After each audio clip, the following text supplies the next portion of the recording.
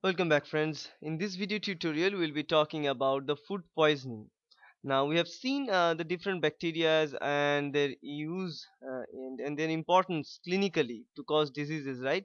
Now in this case we'll be compiling all those different bacteria and we are going to see what are those bacteria which are causing food poisoning, what are the bacteria causing gastrointestinal diseases and causing the uh, urinary tract diseases and all these infections. Now for the food poisoning part, there are major four type of bacteria that are causing this kind of food poisoning. Okay, so depending upon the degree of causing these diseases, we can divide them in several groups, right? So let me talk about it. So let us place a graph here. Let's place a graph.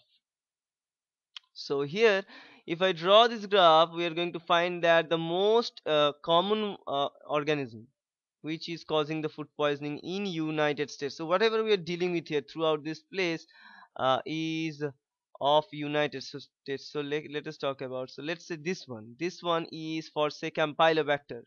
So the major kind of individual organism that is causing the food poisoning is Campylobacter. Campylobacter species. Okay, so Campylobacter species is there. After that, the another important organism that can cause this disease, and that is Salmonella species. So it is very kind of. So this is Salmonella species. Salmonella. Salmonella species, especially Salmonella enterica or Salmonella typhimurium, both of them. Enteritidis and Salmonella typhimurium, both of them, right? Now, third important organism that can cause disease in this case, the food poisoning conditions, is Shigella, but it is a kind of half of Campylobacter. So it's Shigella. So let me. It is Shigella. Okay, and Shigella species. And the fourth one is Clostridium. Remember, we have just talked about Clostridium. So the fourth one is Clostridium. So this is Clostridium. Clostridium species. Okay. So these are the major food in poisoning causing agents, right?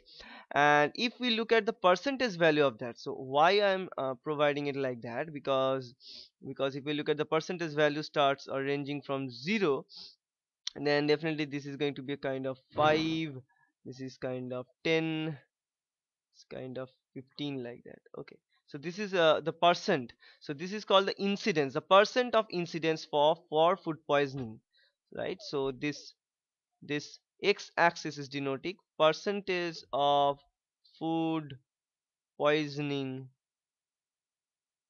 food poisoning witnessed. Okay, and this is the number of the type of individual organism. Okay, so these are the four major categories, and among all of them we have already talked about Campylobacter, we have talked about Salmonella and Clostridium majorly, except for the Campylobacter Shigella is also there. We haven't talked about them detailedly, but still in this case we'll be talking a little bit about them and what are the reason for causing those diseases in a very brief amount.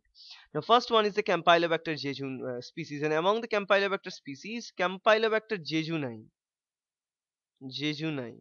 is or jejuni is this serotype of Campylobacter that is causing the disease, right? Now this Campylobacter jejuni can cause the disease. Actually the way or the symptoms of the disease is, and usually they cause the disease in uh, small intestine. So in small intestinal poisoning, and the food poisoning can be occurred, or this bacteria enters via oral fecal route, right? So via oral fecal route, that means again the poisoning is done in food, and when the food is eaten, and in those cases that particular bacteria enters into your body, and it definitely, if it is a kind of food poisoning, it is going to infect your gastrointestinal lining and gastrointestinal tract. Now in this case also it is infecting the small intestine, and this bacteria start to colonize in small intestine, and sooner what they will produce here in jejunum, ileum. So these are the regions, right? Now, in this jejunum and ileum, all these regions, it is causing a kind of localized inflammative lesion. So let me write it. It will cause it will cause inflammative lesions. So inflammation, right? Inflammative lesions, lesions are developed there. Okay, and in those cases they are colonized there. Actually inside these inflammative lesions there is colonization of the bacteria, right? So that's a very important point. Okay, this is why the Campylobacter species, and this Campylobacter is again lead to, and among all of these different bacterial infection finally leads to diarrhea, headache, nausea, vomiting, abdominal cramp, and all these things. And so we'll be talking, I'm not talking about those things anymore. Now this is the actual thing about the Campylobacter jejunum. Now the second kind are the Salmonella species. Now the Salmonella species here, they are the two different serotype of salmonella can cause this kind of food poisoning. One is Salmonella typhimurium, another one is the Salmonella enteritidis. So let me write Salmonella typhimurium.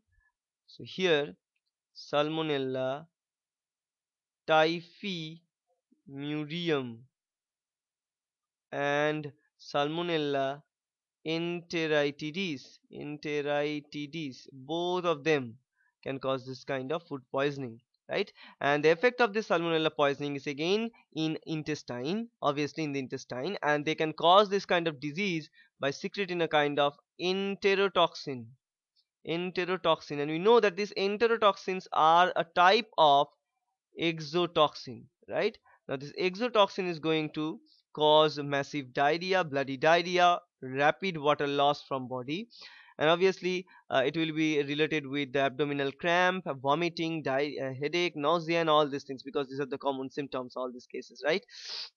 Now more importantly is that the Salmonella species, this kind of organism usually found in unprocessed food or uncooked kind of food, which is a poultry or egg. So that is a very important point. So these are found, so let me write found in poultry meat and egg, right? So you need to be very careful about choosing this poultry meat and egg.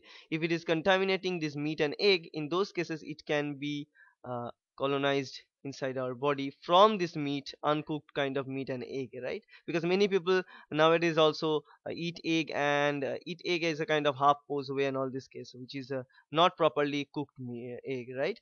So we need to be very careful about these parts, right? So uncooked food, eating uncooked food is definitely is a very alarming situation for all the time, all kind of food. So you should cook the food properly, then eat it, right? Now the third kind is the Shigella species, right? So Shigella. So let me talk about Shigella here. Now, Shigella is again another kind of enteric bacteria, right? Shigella is another kind of enteric bacteria, and the Shigella species locally they present in our large intestine. So that's the difference between Shigella, presence of Shigella, and the presence of this Campylobacter. Campylobacter present in small intestine or colonized, but Shigella usually colonize in large intestine. So let me talk about it here. It colonize in large intestine, and what it does actually, it colonize in the intestinal mucosa, especially in intestinal mucosa. So intestinal mucosa, and the Shigella is also secreting a kind of exotoxin or kind of enterotoxin, right? So let me write, it will also produce kind of enterotoxin. Now this enterotoxin is eventually going to damage this intestinal mucosa. As a result of that, it will release some blood with stool. Now this condition, blood with stool, we usually result it as bloody diarrhea, right? So it's a bloody diarrhea. It usually causes this bloody diarrhea. Okay, and also diarrhea means water loss, dehydration always take place in all this case. But the Shigella is again the strain of Shigella which is causing all this disease. I forgot to mention, and that is actually called as Shigella dysentery. So Shigella dysentery. Now, this is a very common kind of disease. This dysentery is very common. Bacterial dysentery is very common kind of disease. Usually, it took almost 5 to 7 days for the total recovery from this disease. So actually it's a long procedure. 5 to 7 days will be taken, or let's say not 5, 3 to 7 days will be taken for the recovery of this disease by Shigella, right? It's also called as Shigellosis. And the fourth one is Clostridium species. The Clostridium species, this is a slightly kind of different than previous three, because this Clostridium species is a kind of anaerobic type of microorganisms usually found in soil, and if it is in direct contact with us, with our blood circulation system via kind of wound or a kind of food infection through the intestinal wall, it can move. In those cases, it can contaminate us. It can spread the disease. Now, among many type of Clostridium species, major two types of species that are causing the disease. One is the Clostridium perfringens. So let me write it here. Clostridium perfringens. Here, let's say, let's take a new color. So let's say here, Clostridium. So not class. Clostridium. Clostridium perfringens. Perfringens, and the second one is Clostridium botulinum, right? And the most important part about this Clostridium species is that they are capable of producing massive kind of toxins. For example, Clostridium perfringens is a more common causative agent for food poisoning, and they poison this food using a kind of exotoxin, and they are having several different types of exotoxin with them. Uh, they are having a variety of exotoxins inside, so they will start secreting those exotoxins. And if these exotoxins reach our bloodstream, if they somehow reach our bloodstream, in those cases it will cause diseases or disease symptoms. Okay, now botulinum can also produce a toxin which is the most potent toxin known to human being till now. It is called the botulinum toxin. Botulinum toxin. Now, these botulinum toxins can also act similarly. So the mechanism of activity is slightly different, but it will result in a flaccid paralysis after that, right?